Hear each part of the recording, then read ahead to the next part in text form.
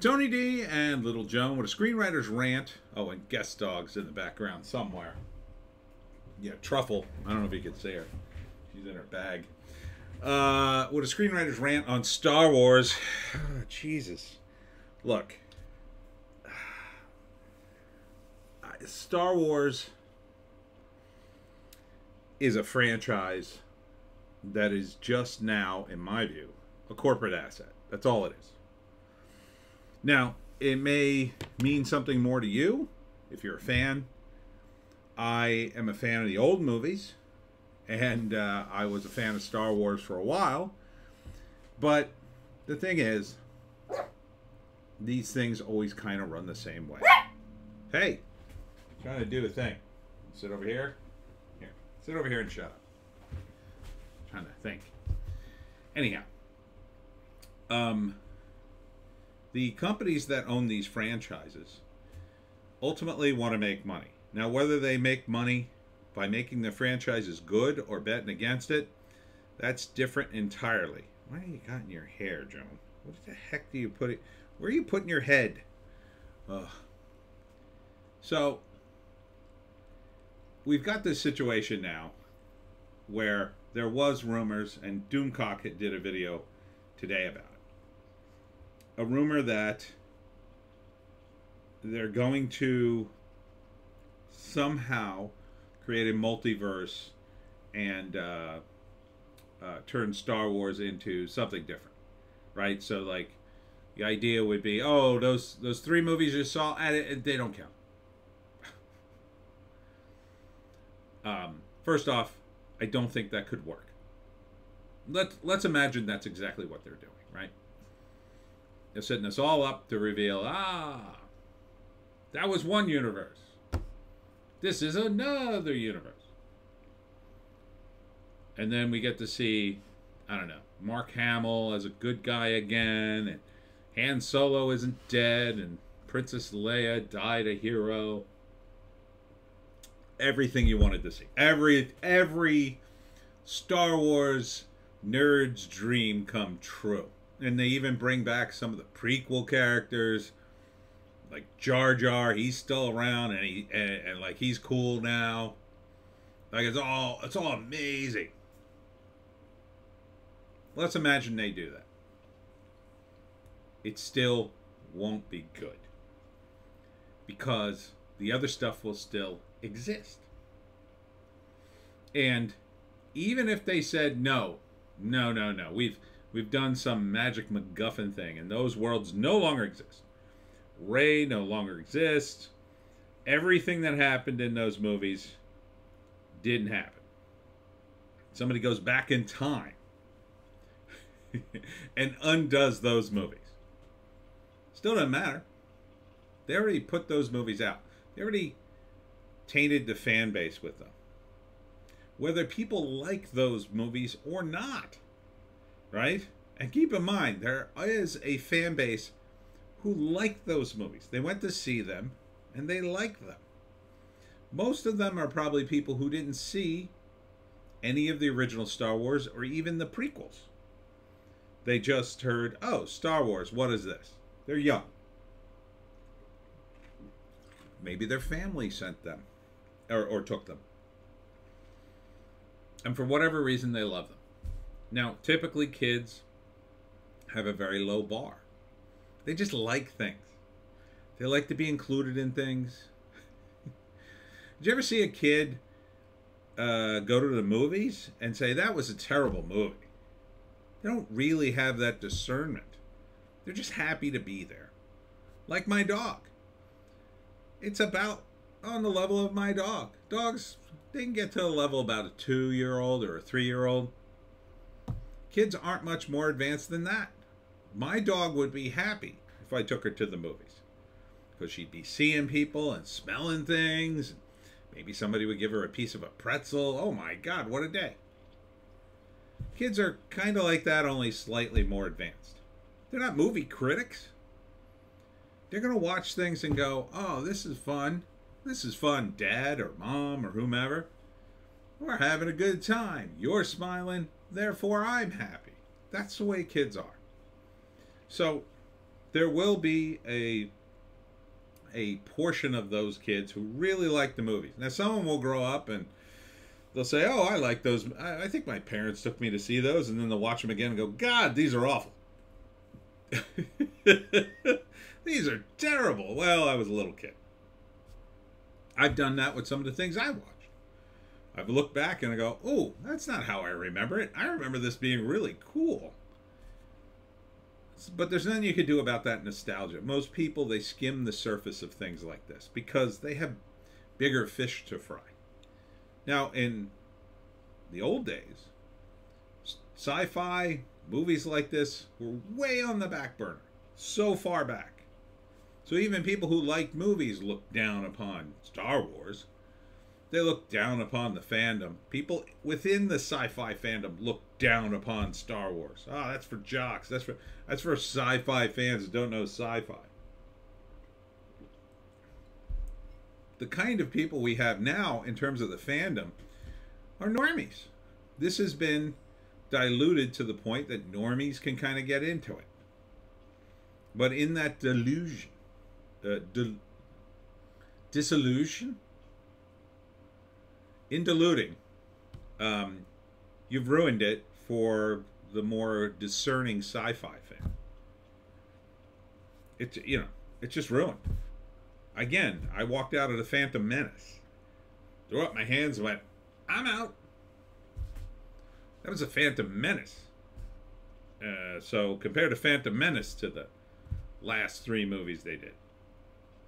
To Solo. Looks like freaking Shakespeare. So the brand was never going to live up to what it was under any circumstances. Even if Favreau had been the first director they contacted, ESG never happened. In another universe, this totally happened. Jon Favreau was the director after the prequels. Let's go even further back. In the 90s, George Lucas didn't punt away his entire legacy by going into metachlorians or whatever the hell they are. Still wouldn't have been as good. It just wouldn't. Star Wars isn't just, let's say, a movie. It was a moment in time. It was a phenomenon. Phenomenons happen because, not just because of what they are. They happen because of the timing. There are other great movies that, had they come out at a different time, slightly different, not even much, slightly different, a different holiday, a different week, oh my God, they would have changed the face of cinema. But because they came out the way they did, they didn't make that big of an impact. And they kind of, maybe they become a cult classic, maybe they become one of these forgotten movies you catch and go, wow, this was really good. So, if Star Wars back in the 70s had it been delayed for some reason, and somebody else had put out a similar movie, a sci-fi epic, maybe even just a fantasy movie at that time, on the same week, that could have captured the imagination of people. Could have blown up, and Star Wars could have been forgotten. And again, there's new stuff on the horizon every day. Why are we insisting, as the fans, to keep saving these people? Who are these people? These aren't fans. It's not like the people who run Star Wars and act in them were like the biggest Star Wars fan in the world. And they dedicated their lives to Star Wars, and eventually they got into the Star Wars company to make Star Wars. It's nothing like that. And in fact, Hollywood is quite the opposite today. Hollywood, we've seen time and time again, they sit down and they go, hey, you want to work on Star Wars? Oh, Star Wars. I love Star Wars. I'm a huge fan of Star Wars. I've read all the books. Oh, sorry, we can't use you. We're going to interview somebody else. Hey, second person, would you like to work on Star Wars? Star Wars. I'm not very familiar with that. That's a movie, right? You're perfect. We want a completely new look, a new feel, a new Star Wars. That's the way Hollywood tends to think, and has thought, at least in the current era. Look at Marvel Comics, also owned by Disney. They hired people who had never written comics before, who essentially hated superheroes, hated Marvel. Couldn't wait to have them gallop into Marvel Comics and do untold amount of damage to their IPs. And they still are doubling down, telling us, no, that's been great. No, it hasn't been great. They've destroyed Marvel Comics. But that was kind of inevitable, because the alternative, and again, you could always look at comics for these things, the alternative would have been what? It would have been, we would have kept going on with Batman, Superman, Spider-Man, the Avengers, and all these characters. They would have kept going forward exactly as they went forward before. And people just would have gotten sick of them. And eventually the fans would have said, we need something different. And they would have done something different, and everybody would have hated it. Because most fans don't want something different. They want something different, but they want the same. They want what they can't have. And since all the creators are dead, in comics anyway, it would have been a hopeless situation. Unless they were, Stan Lee in the 90s lost his damn mind and hired me and said, do what you want with Spider-Man. And I got to work on Spider-Man for 20 years, and I turned it into my own thing. That wasn't going to happen either. That wasn't going to happen even with guys who were famous in comics. These things have a window of time. And then that's what makes them great, really. Look at the Fantastic Four. The Fantastic Four, again, I urge you to go back and read the old Kirby's. It's amazing. It's an amazing comic. They've never been able to do the damn movie. Maybe they'd have a shot with a TV show. Even in the comics, they never quite captured what Kirby could do. Even John Byrne, who did a decent run, he merely kind of aped Kirby, and it was okay. You can't go back in time. You can't fix Star Wars. It's unfixable. It never... The only thing you could have done is not ruin it at a much slower rate. The only thing you could have done is said to George Lucas, Disney could have said to George Lucas, we cannot do Star Wars without you. We will give you a pile of money, but you must make the next sequels and write the scripts and everything. And you have to be in charge. That's the only thing they could have done. And they probably would have been terrible. They might have been closer to the prequels, but they probably would have been awful. So, it's time has passed. The time to make a Star Wars sequel or prequel, gosh, would have been, I don't know, late 80s. Then maybe you could have continued the series somehow. Maybe you could have done a sequel and kept it going. You could have brought back, all the actors were alive. You could have brought them all back and passed the torch to some other characters. I mean, look at what they've done in Indiana Jones.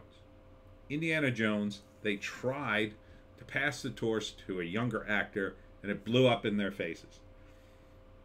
Was that because the movie was bad? Yeah, wasn't great. If they had, even if they had done it better, it wouldn't have been a hit. Not like the original Indiana Jones. There's a timing to it that the studios will never ever recreate. They've been trying to since their inception. Everybody tries to create a phenomenon. You can't create it. It just happens. It's unpredictable. I worked for the guys at Kenzer and Company. they had a phenomenon on their hands in the gaming world called Knights of the Dinner Table magazine. Fans loved their comic. They absolutely adore it. I used to go with them on cons, and they would do readings of the comic book with the fans, and 500 people would show up to the readings or more. It was absolutely rock star status in that world. There were other comics that came out right around that time that didn't hit like that. They were popular, but they didn't hit like Knights of the Dinner Table did. There was one called Nodwick. It was pretty good. I think there was another one. I forget the name. They had a fan base, but not like Knights of the Dinner Table while I was there. They were fanatics. I tried to talk them into... Tried to pull together a TV show pitch for it, but it didn't quite work out for various reasons.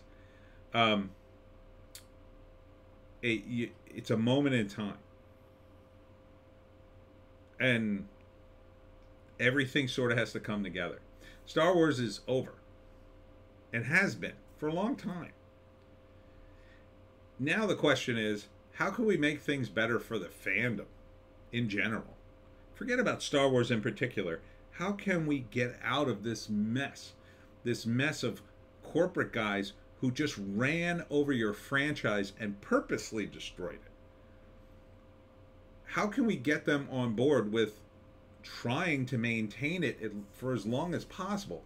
And maybe, I know this is crazy, ending it before it dies on the vine. Unfortunately, that is something I don't know how we could convince them of that, but that would have been great. To plan George Lucas's prequels and sequels, he had plans for that, 9 movies, and end it and be done forever and move on to something new. Instead, what we've gotten is an endless parade of, ooh, we could base something off of this. Ooh, can't wait for the reboot. Multiverse. Star Wars forever. Do you really want Star Wars forever? Do you think people 100 years from now will watch Star Wars and go, wow, this really spoke to me? When did this all start? I don't think so. I don't think it's Shakespeare. And at least Shakespeare is done mostly the same way it was done hundreds of years ago. Not constant. Well, there are some reinterpretations, but for the most part, it's considered a classic, and they stick to the classic lines. So, I think the way to fix the fandom, or at least create a real wariness by these corporations not to F the fandom outright. And there's got to be some give and take here, understand. Like, you can't expect too much from these people. They have to make money. They don't want to lose money to just do your dream project. But setting that aside for a minute, what can we do in the fandom to create a sense that these people, the studios, won't just go, F the fans. We'll make this woke. They'll have to watch it. There's nothing else. We own Star Wars. We don't want that attitude. We want them to go, well, the fans are expecting certain things, so we have to provide them with that. Not that they would slavishly listen to us, because that's bad too, but that they would at least kind of be wary about changing too many things. There's a movement afoot with the latest woke disaster at Bud Light to boycott Budweiser, Bud Light, Anheuser-Busch until they essentially cry uncle, until they're broken. The idea was from Matt Walsh, and the concept is to boycott one thing effectively, as opposed to trying to boycott everything and really not having much of an impact. To boycott one thing, to metaphorically take a scalp set it up on the mantelpiece, and then wait for the next potential cancellation suspect, right? So the idea would be everybody boycotts Bud Light, Anheuser-Busch, Budweiser, and they lose so much money they either go out of business or they come begging on their knees for forgiveness for what they've done recently with their stupid campaign. I propose we do the same thing to Star Wars specifically.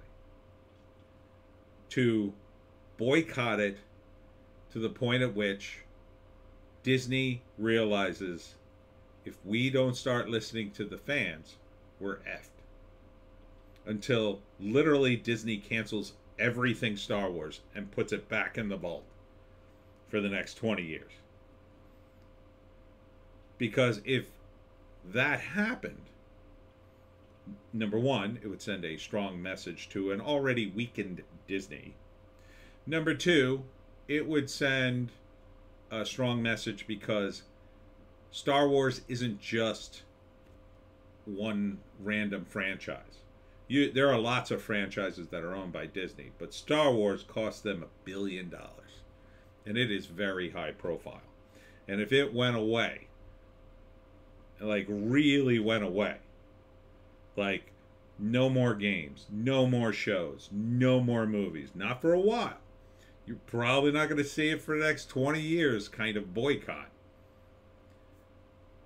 That would send the message, I think, that would knock them for a loop and say, okay, we can't do this. We can't keep woken up all our material. We can't keep changing everything up for the sake of changing. We have to go with good ideas that are in line with what the product is. And it's not just Star Wars you would be saving. You would be saving other movie adaptations into TV shows, or TV shows into movies, or books into movies and TV shows, and comics into movies and TV shows. The next time one of the Marvel comics would come up, they would say, okay, we're going to do this as close to the comic as possible, as they did in the early Marvel Phase 1. Most of those movies, I would say, were at least within the spirit of the comics they were based after. They weren't necessarily exactly like them, but they were close enough that people went, wow, this is really like watching a movie from a Marvel comic book. Now that's not the case. Now it's a bunch of woke nonsense. Well, one could argue it is like watching it, a Marvel comic, a current one that sucks. But we need to push back on them so they don't listen to everybody who wants to come in and make a mark.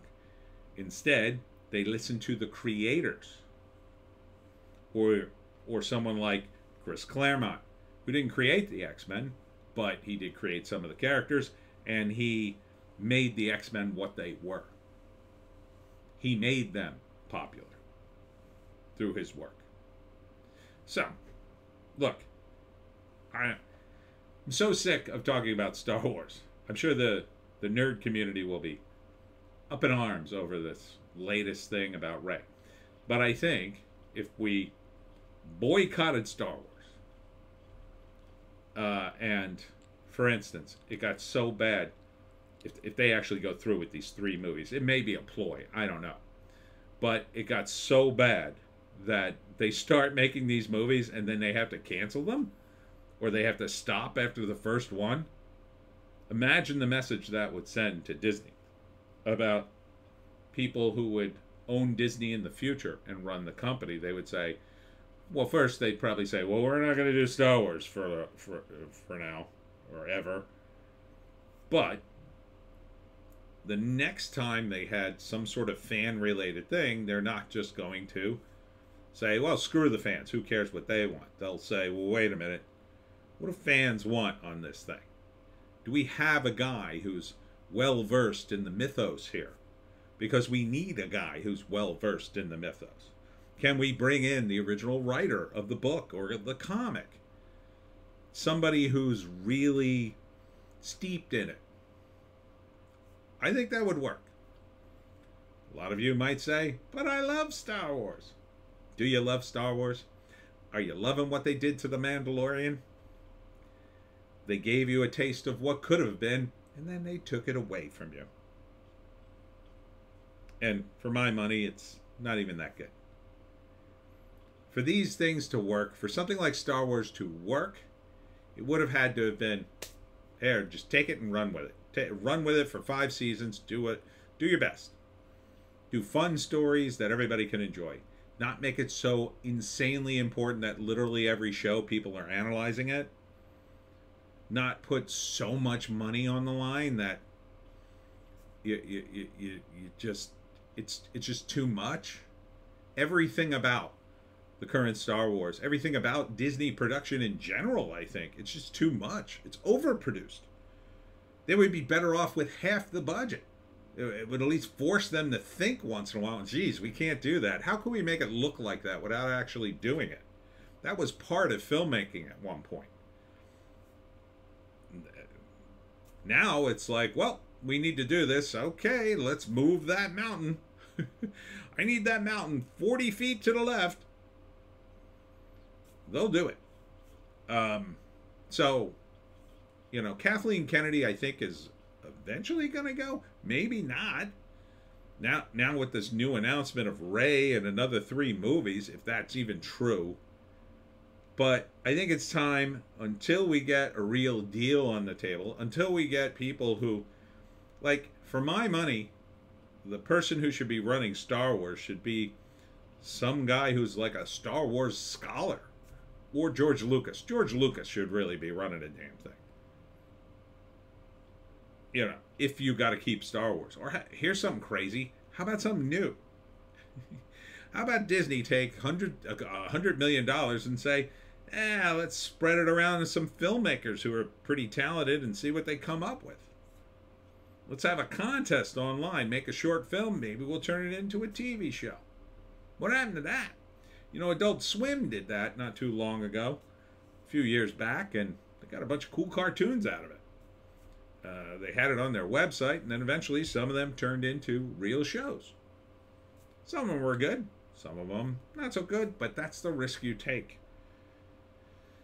So I say boycott Star Wars. I know, I'm already out of Star Wars, it's no big deal to me, but I think that would be the strategic move. Make Star Wars the Bud Light of the nerd world and ban it. Take a scalp, nerds.